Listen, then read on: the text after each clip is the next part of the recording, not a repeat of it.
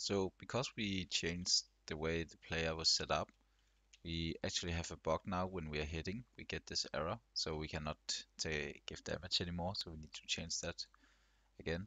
And the way I did it was like I went into the player fab, go down to the animator and make an animation pass script. And what I will do in the animation pass script, let's see here, uh, did not open. So let's just open it again. We will make the public void hit and brackets, and then go into the combat player and take the part where we actually get the error here, put it in there instead, and go into the combat player and remove this. And then we're gonna need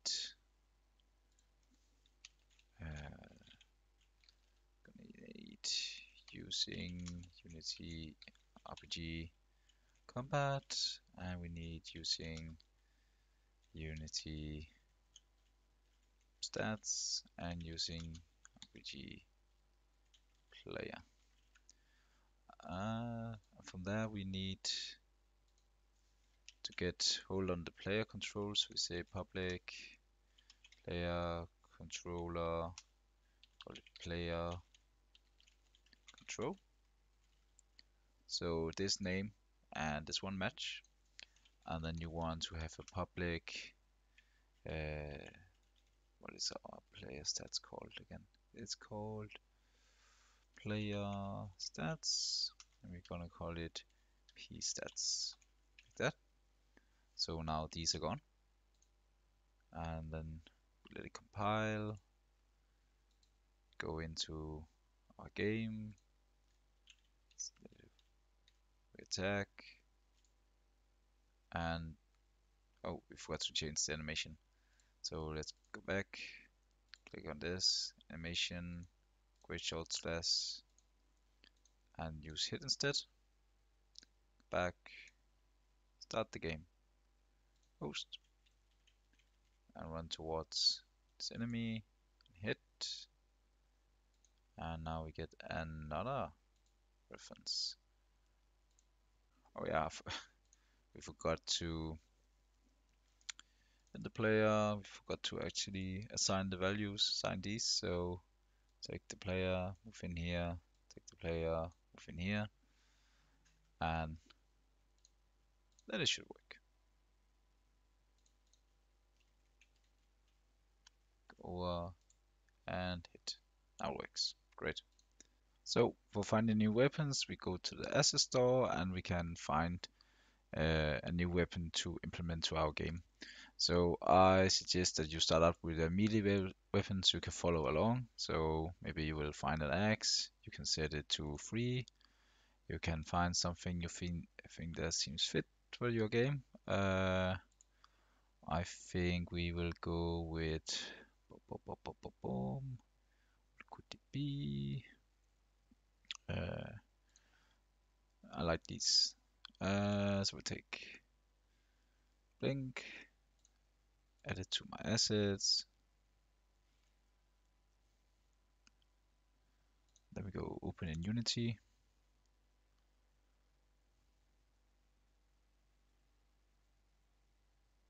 Download.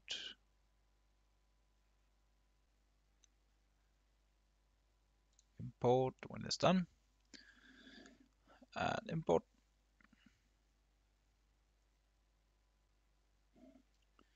There we go. So now we have these. Let's see, blink. Let's rename it to weapons and put them into visuals. And actually rename them again to weapon art. Okay. What we need to do is to open our player, put him back into the scene. So let's find some space. It can be anywhere, like here, and put in the player, this, and let's just check he has some health. Let's give him some health. And then we go to the player and the scene and model and Maria, and we're gonna uncheck the sword for now, and hips and spine, right shoulder, right arm, and find sword joint. Some models also just have right hand, and if your last thing is right hand, you use that. But then we will create a new empty game object here and call it two-hand weapon.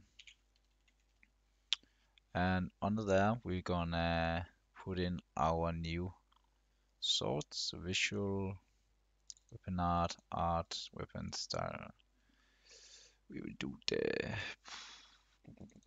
maybe this one and take the prefab, come in here. So what that does is that we can uh, change the settings here instead onto the two-hand whip. So what we need now is to make this one fist into the arm, and one way to do it is that you can actually unhide this again and just make it fit that one. So we will take it down,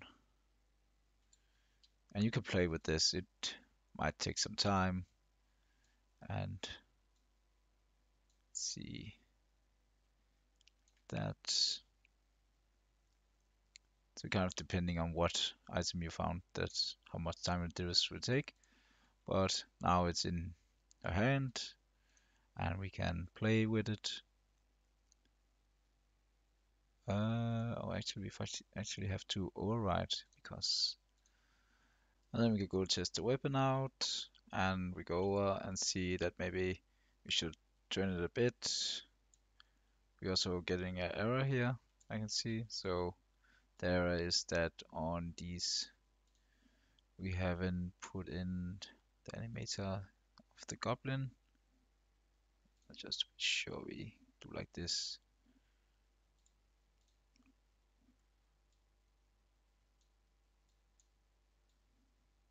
That. Just apply. And that should fix that problem. Just gonna do it again then. Go in.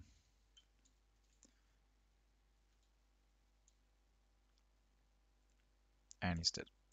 Okay, so we wanted to turn it a bit, so let's give the guy some more health so he doesn't die. Let's see if that's worked. So let's see. And see the player.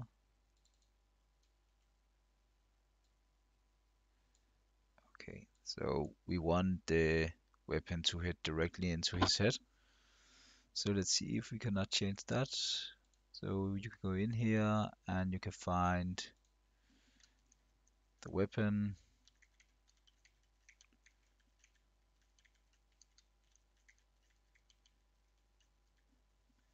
And we can just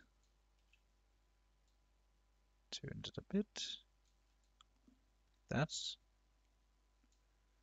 See how that looks.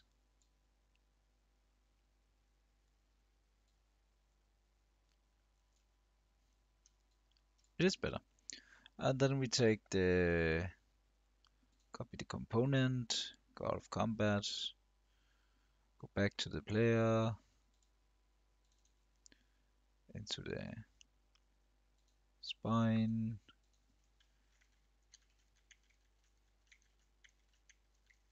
and into the joint, into the and paste values as new. So now the values should fit and be right. Oh, I actually put in the values the wrong place, so you could just reset this one. and then it should work. Sorry, you actually.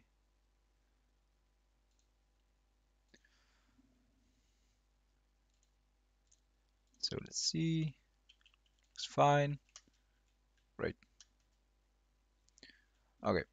So we put that weapon into prefab and call it weapon. And take the assets, prefab, player, open that, open prefab, weapon, draw these two in there, and then you can delete it again. Like that. And then we are ready to work on our weapon swap.